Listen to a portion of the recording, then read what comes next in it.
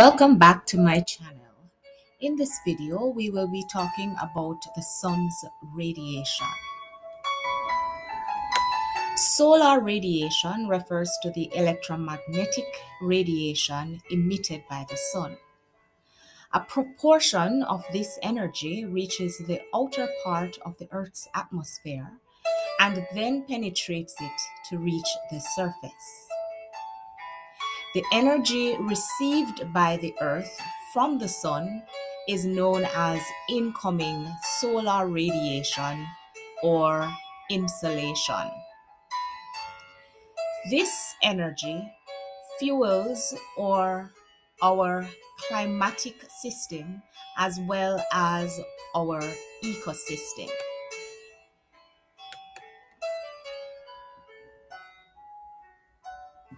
The diagram shows that not all of the insolation actually reaches the Earth's surface.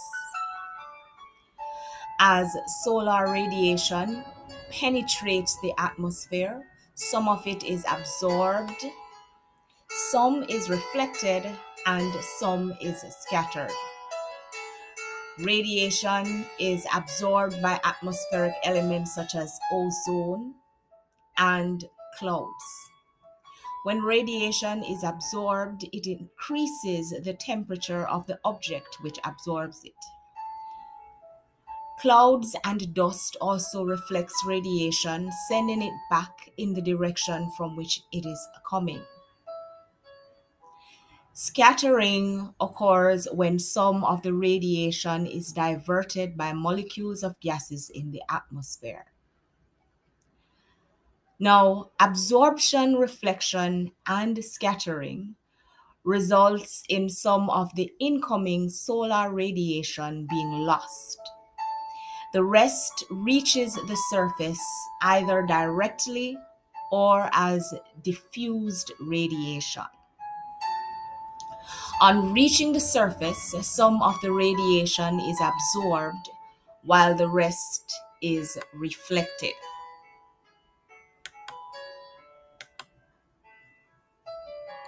The ratio between the incoming solar radiation, which is absorbed, and the amount reflected is expressed as a percentage and is known as albedo. In other words, albedo is the degree of reflectivity. So, for example, the darker surfaces generally absorb more radiation than they reflect, while light surfaces reflect more radiation than they absorb.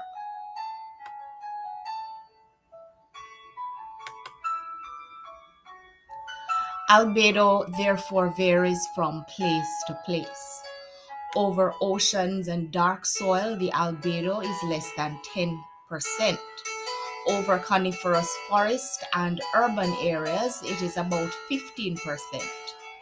For grasslands and deciduous forest, it is 25% or thereabout. Over light-colored deserts, it is 40% or thereabout, while over fresh snow, it is about 85%. Albedo also varies over different types of clouds. So thin clouds, like cirrus clouds, for example, have albedos of between 30 to 40%. Some of these thin clouds have halos as they have less reflectivity and the sun actually shines through them. Thicker stratus clouds have albedos of between 50 to 70%. Cumulonimbus clouds, which are associated with heavy rains, have albedos of about 90%. So, in the presence of these cumulonimbus clouds, very little or no sunlight enters, and the sky is usually very dark. Now, while the incoming solar radiation is shortwave radiation, the radiation which is transmitted from the surface as outgoing infrared radiation is long wave radiation.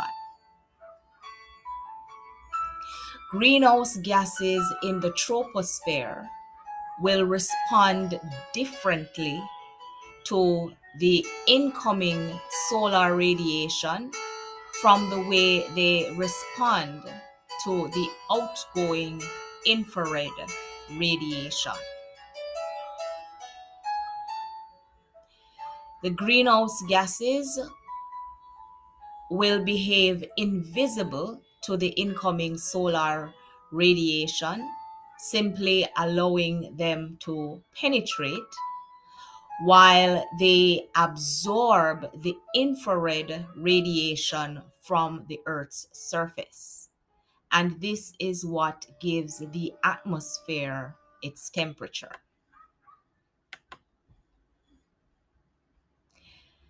The amount of solar radiation received at the Earth's surface varies in both time and space. Let's now examine some of the factors which influence the distribution of incoming solar radiation.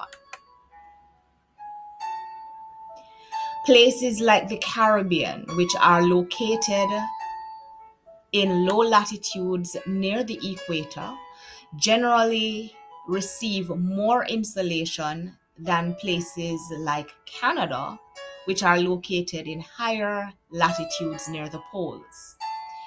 This is because the sun strikes the surface more directly at places near the equator, while it reaches the surface near the poles at a lower angle. To reach the poles, the radiation has to pass through a thicker atmosphere, as we can see in the diagram. So more radiation will be lost through absorption, scattering, and reflection. However, since the radiation going towards the equator travels over a shorter distance, less radiation is lost through absorption, scattering, and reflection.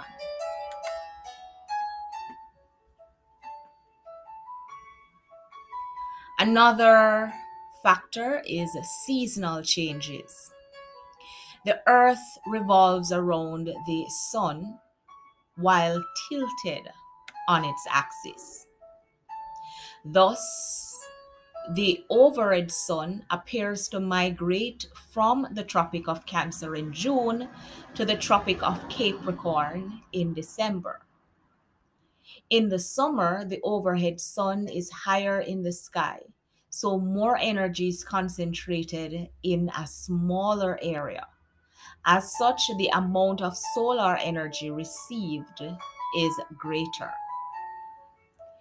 In the winter, when the overhead sun is at a lower angle, the solar energy has to be shared over a wider area, so less solar energy is received in any one place.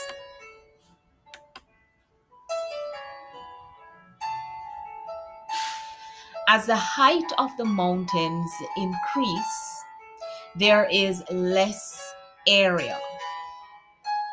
The smaller the surface, the less solar energy which can be received.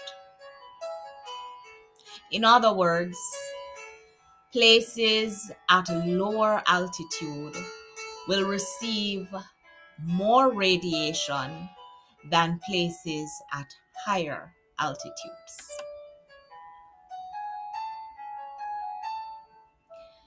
aspect is the direction that a place faces. Hillsides can alter the angle at which the sun's rays hit the surface. Slopes which face the sun directly will receive more radiation than those which are in the shadow of higher slopes or which are turned away from the sun.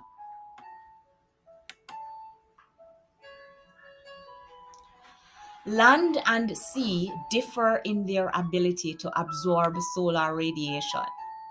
The sea is more transparent than the land and can therefore absorb radiation down to a depth of 10 meters. The sea requires a greater amount of energy to raise its temperature than does the land. This is known as the specific heat capacity. During the summer, the sea heats up more slowly than the land. The sea also heats up more in the day than in the night. However, the sea also loses heat more slowly than the land at nights and in the summer.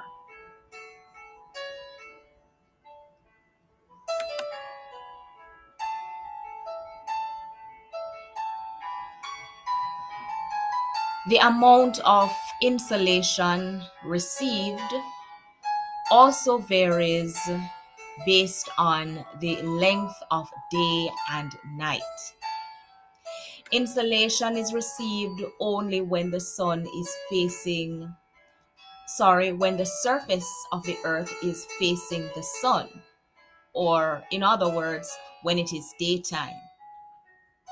Due to changes in the season, places in higher latitudes vary in the length of day.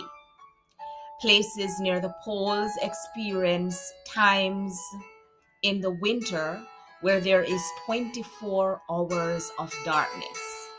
They also experience times in the summer where there is 24 hours of sunshine. Places at or near the equator experiences no seasonal variation, as day and night are generally of equal length throughout the year. Another factor that influences the amount of insolation that is received at the surface is cloud cover. The presence of cloud cover reduces insolation. As we have already discussed, clouds have the ability to absorb, reflect, as well as scatter incoming solar radiation. The thicker the clouds, the more radiation is absorbed, reflected, or scattered. In tropical deserts where there are very few clouds, more insolation is received at the surface. In equatorial areas where there are thick clouds, insolation is reduced at the surface. Okay, so we have come to the end of this video. Thanks so much for watching. Remember to like and to share this video, as well as to subscribe to Geography Journey.